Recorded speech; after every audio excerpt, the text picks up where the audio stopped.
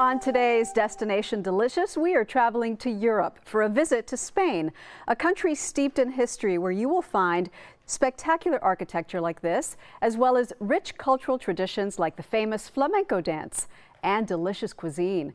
Spain is the birthplace of the churro, where it's often enjoyed for breakfast with dark liquid chocolate. That's what you see there. That's not coffee. And jamón ibérico, mouth-watering ham cut from a cured leg of pork that sells throughout Spain for hundreds of dollars per pound.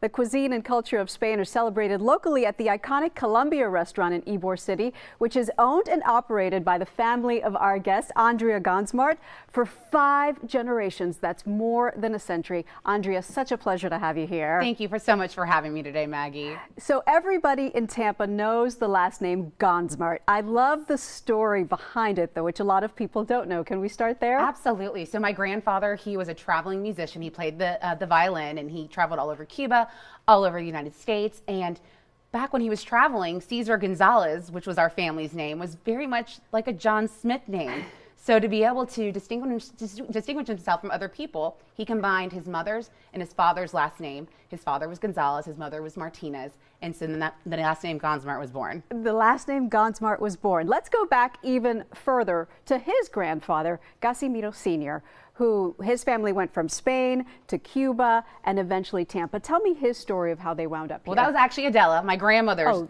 sorry about grandfather. That. So his family originated in Asturias, the northern part of Spain, and they started making their way over to Cuba. My great-great-grandfather was born in Matanzas, Cuba, which we actually didn't know until my father tracked it on Ancestry.com. We thought he was born in Spain.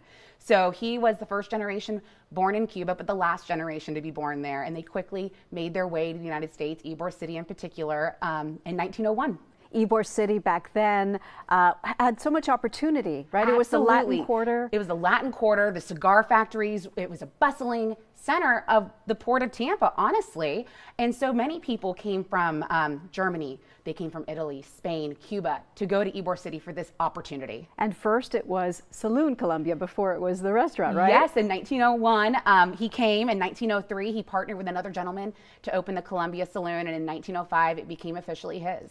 And then the restaurant opened, and it's still at the same corner. Yes, the same corner. The only difference is now that we've got 15 dining rooms and 1,700 seats. Wow. Well, something that is the same is some of the dishes that have been served all along for generations, family recipes. You've brought some to share with us. Let's start with the paella, which is traditionally Spanish. Yes, it is the national dish of Spain. It's got pork, chicken, mussels, clams, calamare, a traditional dish that many tourists and locals come to enjoy every day at the Colombia restaurant. So you're Spanish and Cuban, so of course you have the Cuban sandwich as well. The Cuban sandwich is so important, especially to us here in Tampa, since it is our official sandwich. And the beautiful thing about this sandwich is it represents everyone that came to Ybor that I'd mentioned earlier. You've got your ham, which represents the Spaniards, the pork, which represents the Cubans, the salami, which represents the Italians, and the mustards and the pickle that represent the Germans. I love that. Show me how you assemble a perfect Cuban sandwich. So you've got to start with the best Cuban bread, of course, you get from La Segunda Central here in Tampa.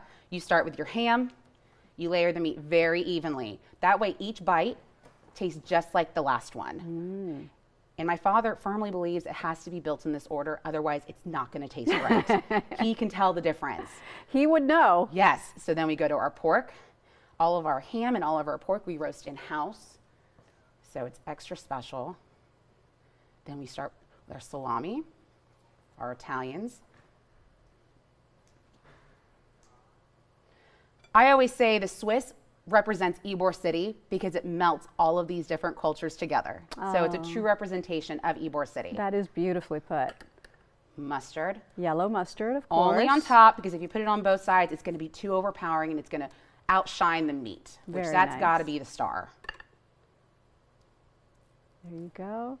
And last but not least, pickles. The pickles. Got to have the pickles. 2 pickles. And then you press it. Press it, or you can eat it cold. Cut diagonally, and that's how beautifully it comes out when you're at the Columbia restaurant. Beautiful. I think we should finish by toasting with some sangria. It's wonderful. I love that idea. Sangria, of course, also very typically Spanish. Yes, it is. We make all of our sangria in-house. We make it tableside when you're dining with us. We've got red sangria, we've got white sangria, we've got rosé sangria. And we also have available to go, which is even better now. So cute. Andrea, to you, your family, your contributions to Tampa Bay, and to España. Yes, salud. Where it all began. We'll be right back, and later in the show, we'll continue our celebration of Spain with a can't-be-missed flamenco performance. Stay tuned, we'll be right back.